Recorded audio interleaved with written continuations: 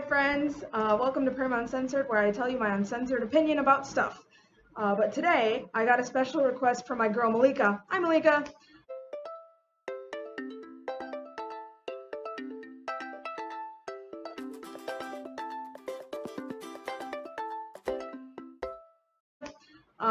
To tell one of my stories. And if you know me, or if I'm your friend, or if I've ever taught you, you know that I love telling stories. I am not a liar, I'm a storyteller, I promise you.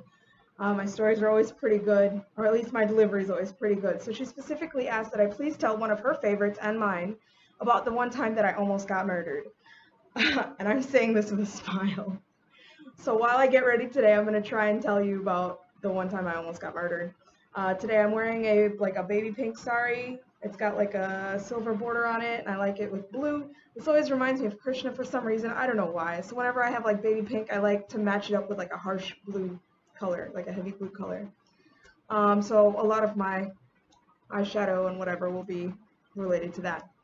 So to start off, I would tell you that this is something that happened back in 2016, around Prema time. So it was like earlier in the year, like around March.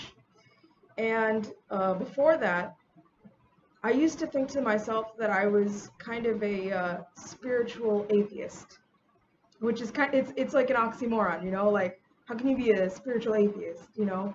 Because I just felt like God was protecting everyone and he was looking over everyone, but God didn't care about me. Like he was just like indifferent to my life, you know? It felt like no matter how hard I prayed or how much I wanted something that wasn't bad, he just didn't care. Or if something bad happened, like there was no punishment for the wicked, you know, nothing happened. And it just seemed like everyone was having such a great life, and I was just always like in between struggles, you know, it's like one struggle to the next. So I consider myself kind of a spiritual atheist. And I'll tell you when that stopped was this incident in 2016. I was coming home. My husband was doing some work around the house, so the door was open because he was just running up and down the stairs, carrying things and moving things and cleaning things the way he is, if you know him. And I'd come home, it's hot outside. I said, all right, I'm going to take a shower. So I took my clothes off and I put on a gamcha. A gamcha is like, it's an Indian towel, basically, a Bengali towel or an Indian towel. It's just a thin piece of cotton that you wrap around your body. So you can see my gamcha back there, that blue one. So got undressed, put on this gamcha to go take a shower. And meanwhile, I was putting on one of my favorite TV shows, 30 Rock. So I have like the first 3 seasons on my computer, and I put on 30 Rock. I love 30 Rock. And I was just messaging someone, and suddenly I heard the door click. And I thought, boy, that's awfully quiet. Like, my husband would come in a room, and he's just like, why are you just sitting there? Why haven't you done anything? You didn't take a shower yet? I need your help. You know, he's like really, really just like chatty, you know? And it was just quiet. I thought, boy, my husband's being really quiet. And I turned around, and there was a man in the room. And he had opened the door, and he'd come inside, and I was really confused. And a part of me was like, maybe this is some kind of weird joke that I don't understand, or something.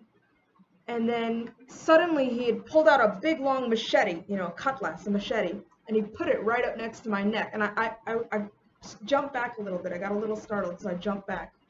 This is around 4 o'clock in the afternoon, almost 5 o'clock actually.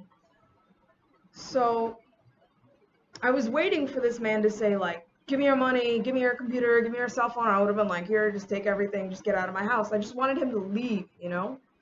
And he was just standing there with this machete. This man was standing there so long, I tell you, I feel like he was like an amateur thief, you know, because usually if you're gonna thief in the night, you know, you're not gonna thief in the middle of the day with the sun setting and everybody can see you, you know? He was some kind of amateur thief. But anyway, so I was like waiting for him to say something, and he never said. I tell you, this man stood there so long with this machete, just threatening me with this machete. And at one point, he just told me to be quiet. And you know, while I was sitting there waiting for him to do something or say something,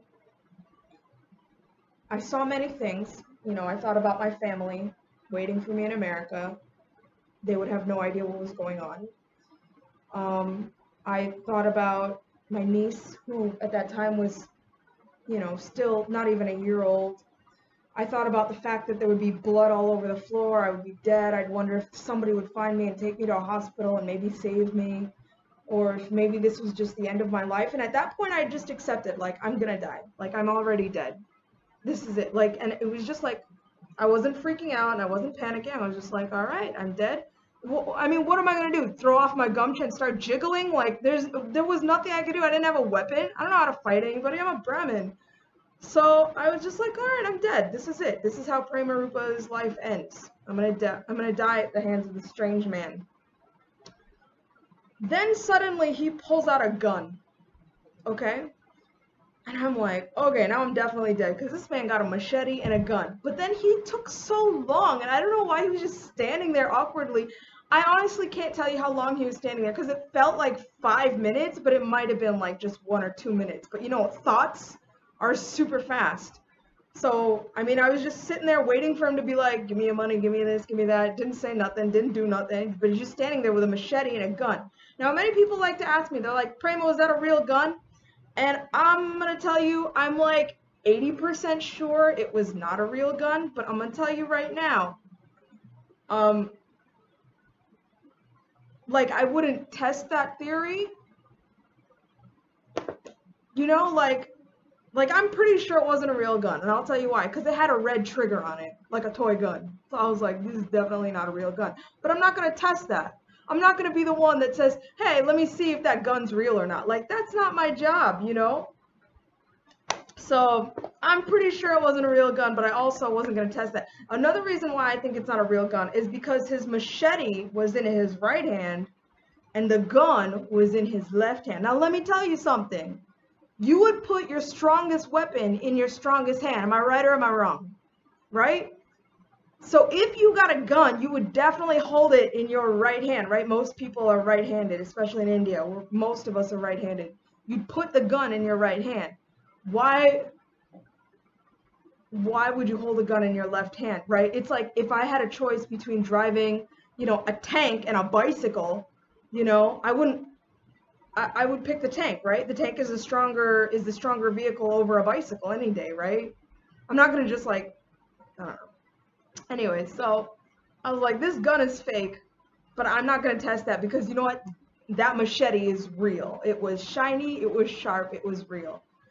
And I don't know why I also felt guilty. I was like, oh my God, I hope my husband doesn't come down here and get upset. And then another part of me is still hoping this is all some like sick joke that I'm not understanding, like some kind of weird Bengali thing that I don't get.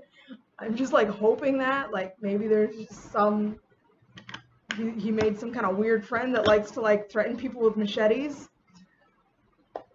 So all of these thoughts are swirling through my mind, but I'm telling you right now, I did not one time think of Krishna. And I'm being 100% completely honest with you as a devotee, having been a devotee.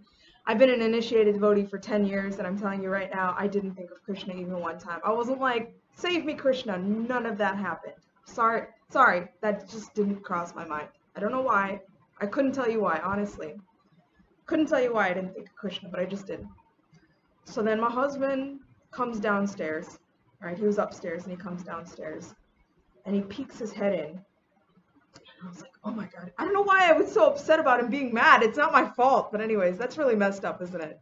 Yeah, so he peeks his head in. And suddenly, I promise you, my husband turns into Shah Rukh Khan, you know? Like, I love me some Shah Rukh Khan. He comes in, and he goes, hey. And then the guy, like, turns to him, right? This guy, you know, covered in this bandana. You can't see anything except for his eyes. You know, he's got the machete. He's got the gun. My husband's like, hey. And the guy turns to him. He's like, come here. And then the guy's like, okay, and he goes over there, right? With his little bandana and his little, yeah. And then my husband goes, what do you want, right? This is all going on in Bengali, by the way, so I'm just translating what I know. So he goes, what do you want? And the guy goes, I want money.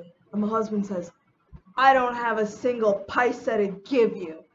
And then my husband grabs the machete. I'm telling you, on the blade, he grabs the machete by the blade, okay? And he puts up this fight. And I'm standing there in my gumshoe. I'm like, is this still like some weird Bengali joke that I don't understand? Like, I'm still trying to figure all this out. My husband grabs the thing by the blade. And my husband still has cuts very faint cuts on his hands and on his chest from where he was fighting with this man. And he was fighting in the living room, right? And then finally, my husband realizes, like, he can't grab the weapon out of the guy's hand, okay? So then my husband lets go of the machete. And he says, okay, I don't have any money, but I'll give you something. The man goes, okay. My husband goes to the altar, and he picks up this, we have 3 sets of deities. We have Radha, Madan, Mohan, they're about, this big, beautiful. We have Gopal, Krishna Kanhaiya, and he's about this big. And then we have like the tiniest little Gornitai, they're about this big. So my husband picks up Gopal, right? Scoops him up off the altar, and he hands it to this man. He says, take this. And the man suddenly becomes religious, I swear. And he's like, no, I don't want it. And my husband's there like, take it, I don't want it. And he's like grabbing the man's hand, he's putting it in his hand, he's like, take the deity and just go. Because, and the man's like, no, I don't want it. And then he goes, don't tell anybody I was here. He offers his obeisance, don't tell anybody I was here, this was a mistake. And he unlocks the door and he leaves. Now what's interesting is he unlocked the door and leaves. Remember in the beginning of the story, I told you the door was open. Everything was open. This man had locked the door when he came inside so that he could murder us, right? Or so that we would have a small to none chance of escaping, okay? This guy was legit serious, like gonna do some straight up illegal felonious activity. So, and I'm gonna tell you right now, here in India, people are not like religious like that. Like, especially if you're gonna like be a robber and a murderer, like you're not gonna just suddenly turn religious. They steal deities. Like the deities in Mayapur, the small Chota Radha Madhava, like Radharani's been stolen way back when. People aren't religious like that, where they're like, I'll steal everything and murder everybody, but Hare Krishna, that doesn't happen. People will steal deities. At the end of the day, yes, it's metal and it has a cost. It has a value.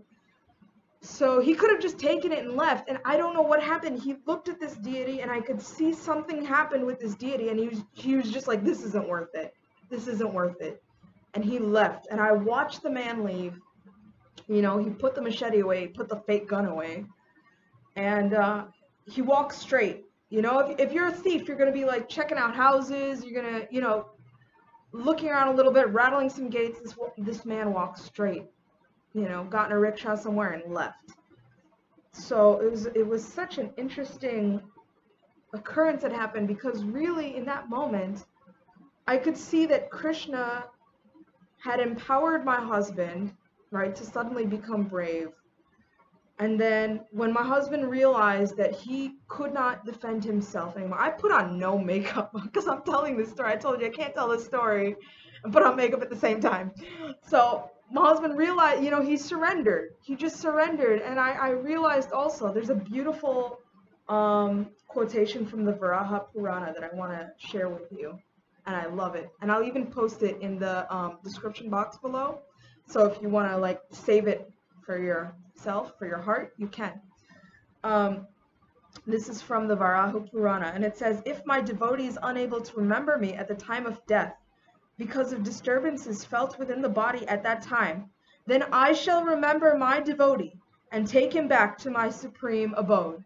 So I thought this was very poignant because I didn't remember Krishna. I thought of many things. I thought of my family, my friends, the blood on the floor, the fact that nobody was going to take me to the hospital, that I'll be dead and rotting in this room and, nobody would care. I thought about many things, but I tell you, I didn't think of Krishna. I didn't think about Krishna one time. But how kind Krishna is that even though I didn't think of him, he thought of me. He remembered me. And in that moment, I stopped being a spiritual atheist. And I stopped blaming God for all my problems. As devotees, we have this tendency to blame God for all our problems. And I tell you, like, when you become a devotee at whatever extent or whatever degree you're a devotee at, like, Krishna's got you, like, you can say it's your karma, and you can say that it's the material nature trying to turn you against Krishna. But honestly, since then, I've never blamed Krishna for anything, because that's when I realized in that moment he himself actively came and saved me, because that man could have killed me. He could have killed me and raped me and just left me here, and not a soul would know. So, also something interesting happened in that moment where I sort of started to reprioritize my life, because I'd also realized like I didn't really like being a teacher, and I didn't like many of the jobs that I've had in my life, and I really wanted to start working more toward things that I like doing. Like I really like making these videos for you guys, and I really want to make more entertaining content for all of you, and that was kind of one of the pushes that Krishna made to make me do that. So it wasn't like I just popped up one day and was like, hey, I'm gonna just make videos. I'm just not built that way. So it kind of made me realize that I needed to reprioritize my life and start doing things that made me feel fulfilled. And somehow this, for some reason, this makes me feel fulfilled and happy. So that's my story about getting almost murdered in my house, and I still live here because ain't no thief gonna take me from my house. And that's about it. So I'm gonna finish getting dressed, and you will see my final look, I guess. Give me just a moment. I'm back. So what I did here, if you can see it, it's like I did pink and then I faded it into blue. I've also got a pink bindi on. I've got a blue nose pin, pink earrings, a blue kanti mala.